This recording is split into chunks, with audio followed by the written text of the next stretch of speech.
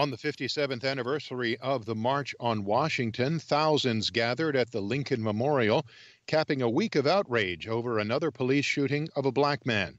AP's Sagar Meghani reports. We're tired! The speakers included families of victims, like Jacob Blake's father, who says America has two systems of justice. The black system ain't doing so well. George Floyd's brother says the nation demands change, and it's coming. It's happening right now. For Breonna Taylor's mom, though, change will come Election Day. We have to stand together.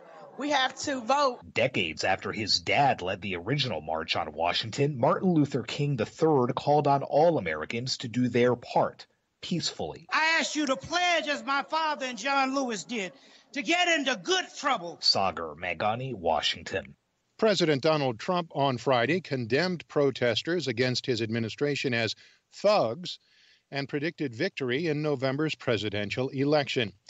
Speaking to a Make America Great Again rally in Manchester, New Hampshire, Trump said that many of those protesting don't care about black lives. They're just looking for trouble. Has nothing to do with George Floyd, has nothing to do with anything. They don't even know who George Floyd is. Okay? They don't know who George Floyd. They have no idea. If you ask them, who's George Floyd, they couldn't even tell you. These are just bad people, troublemakers. The president attacked Democrats for not believing in law and order and expressed confidence he will beat his rival Joe Biden in the upcoming election. Trump's rally in New Hampshire on Friday evening came as he continues to flout coronavirus guidelines and launches an aggressive travel schedule headed into the fall campaign. Japan's longest-serving Prime Minister Shinzo Abe intends to leave office because of declining health.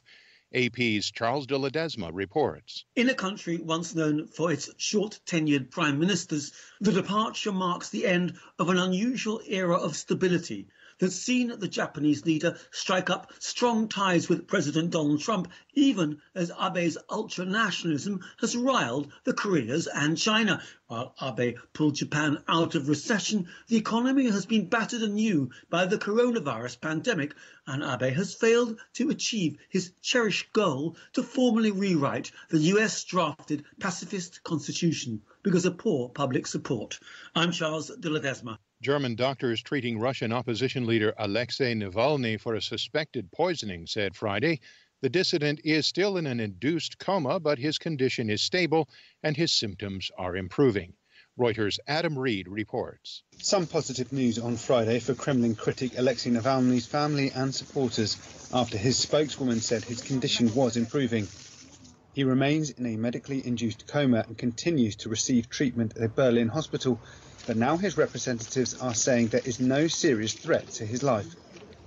The Putin opponent was airlifted to Germany last week after collapsing during a flight on his way back to Moscow. Doctors there have said that tests they've done indicate Navalny was poisoned, but the Kremlin called the claims inconclusive and saw no need for an investigation.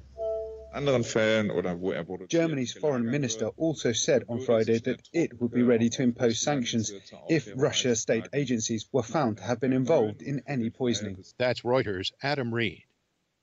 The death toll from Hurricane Laura more than doubled Friday to at least 14 as communities began cleaning up along the devastated Louisiana coastline, where hundreds of thousands of people were still without power or water. The dead included 5 people killed by fallen trees and 1 person who drowned in a boat. 8 people also died from carbon monoxide poisoning due to unsafe operation of generators. Lead forecaster Patrick Burke at the National Weather Service's Weather Prediction Center says tornadoes and flooding are possible as the depression moves east. In the next couple of days, there will be bursts of heavy thunderstorms with kind of tropical downpours. And some of this moving through mountainous terrain, in eastern Tennessee, western North Carolina, parts of Virginia, where they're prone to flash flooding. Laura could become a tropical storm again this weekend when it hits the Atlantic Ocean.